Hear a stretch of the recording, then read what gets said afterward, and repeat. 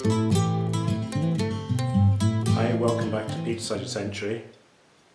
Here I have a bottle of Calvados, not just any Calvados, but Calvados Pays d'Orge. More on that in a minute, but first you're maybe asking, well, what's this got to do with cider? Calvados is essentially distilled cider, so in other words, it's like a brandy that's made from apples instead of a brandy that's made from wine, from grapes. So that's essentially the difference between them. And Calvados comes from France, comes from Normandy in particular, and there are 3 different types of Calvados. There's the Calvados AOC, that's the appellation origin de contrôle. There's this one, Calvados Pays d'Orge, and then there's a third one, which is Calvados, I forget the name, but it doesn't matter. Basically, they're all slightly different in terms of the distillation process and the ingredients. This one uses pot still distillation and is double distilled. So basically that means that they're distilling it twice and removing the higher alcohol and the lower alcohol, keeping the sort of middle stuff, then redistilling that and doing the same thing again, and basically that's giving you what's considered the best distilled spirit.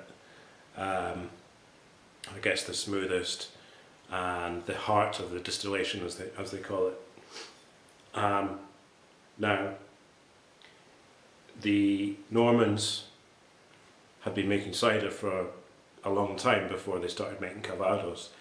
I think they'd been making cider since the 10th century, but it wasn't until the 16th century, sorry, 1600s, so 17th century, that they started making Calvados, and basically that came along in the form of a Spanish ship which ran aground with apple brandy, lots of cases of apple brandy. They found this stuff, and I guess they thought, well, we could be making this stuff. You know, we're making cider. We can distill cider. So they figured it out.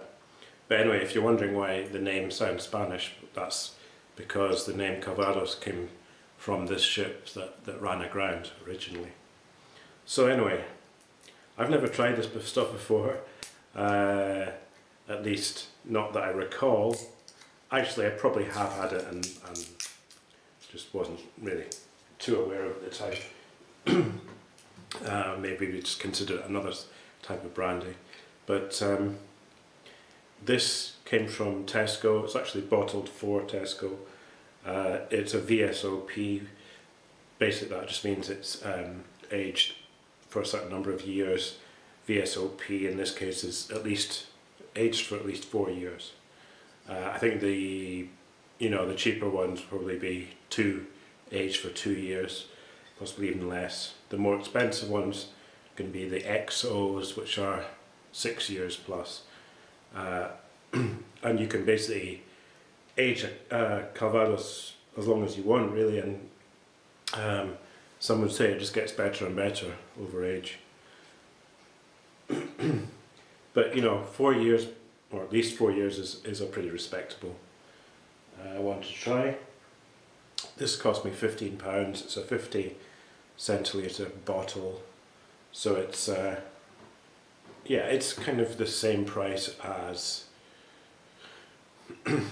well, it's a little cheaper than malt whiskey, because it'd be hard to find malt whiskey quite this cheap these days, but it's kind of on slightly cheaper than malt whiskey. I guess on the par with an expensive brandy or a cheap cognac, So I mean, colour-wise, you know, darkish. I think the older they get, the more they're aged, the darker they're going to get.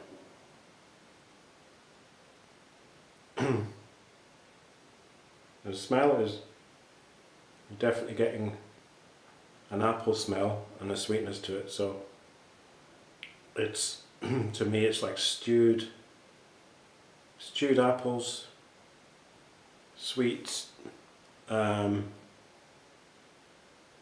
almost like a toffee apple or stewed apple kind of thing. Quite nice clean smell.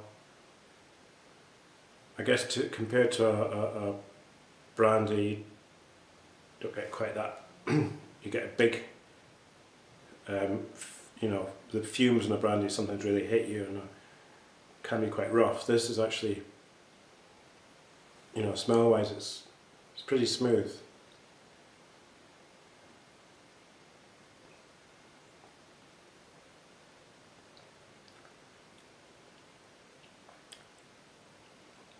Wow, it's very nice indeed.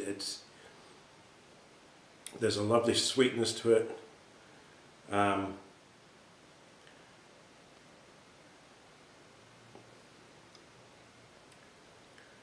Obviously, it's got an apple character to it, but also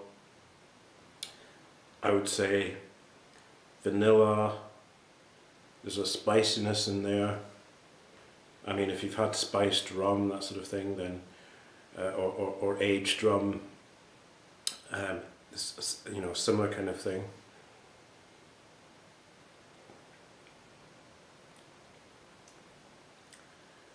It's very smooth. I mean, this is 40%, so but it's no, there's a lovely smoothness to it. Definitely, you know, it's very refined, very refined spirit.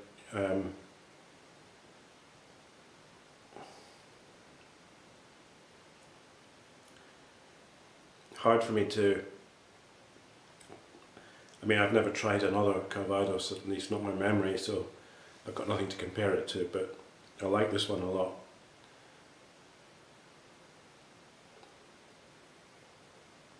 I think you get this fruitiness up front when you first try it, but behind that you get this lovely warmth, and you get this sort of mixture of brown sugar and spices, vanilla, lots of stuff, very complex, but lighter than, for example, a cognac. I mean, I had some cognac recently, which is an incredible drink, and you know, cognac is all about the incredible complexity and stuff going on after you take the sip. This one, maybe not quite as complex, but still, no, still a lot of complexity there. But I think what this has that the cognac doesn't have is this really lovely lightness when you first try it.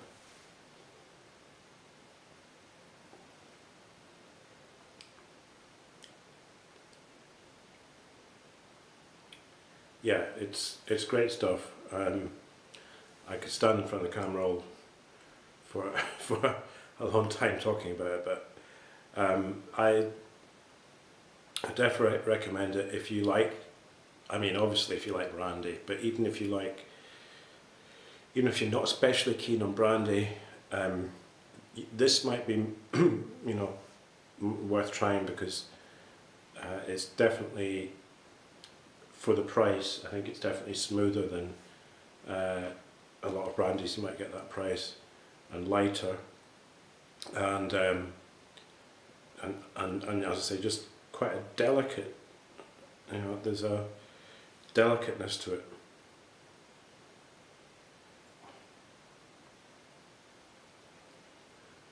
And full of different flavours, you know. as I said, vanilla, definitely vanilla in there.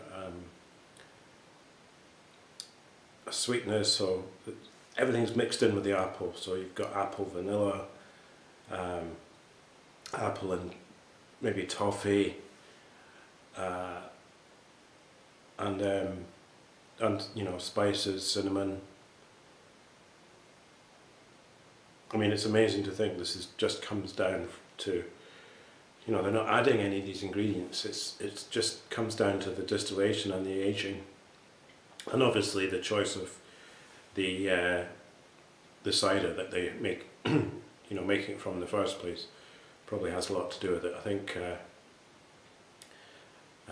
it's important that they start with a good quality cider base. They can't just chuck any old stuff in there and distill it, and it will come out like this. You know, so it's down to the choice of apples, and the thing about the Pays d'Auge region is it's supposed to have the best apples in Normandy for cider making.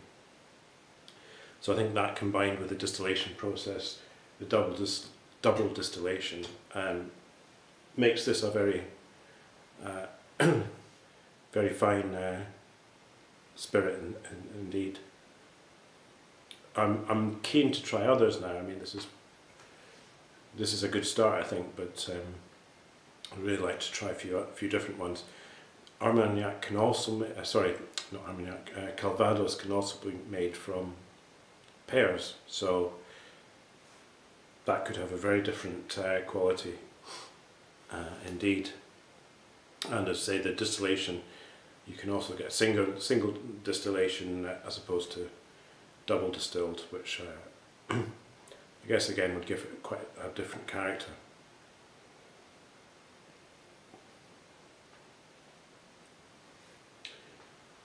Well, all I can say is, if you like apples, if you like strong spirits and you like apples and you've never tried Calvados, definitely give it a go. It's great stuff. And if you're a brandy or a cognac fan and you've never tried this, I think you should. So I won't go on any more, but I'll retire with my Calvados, and thanks very much for watching.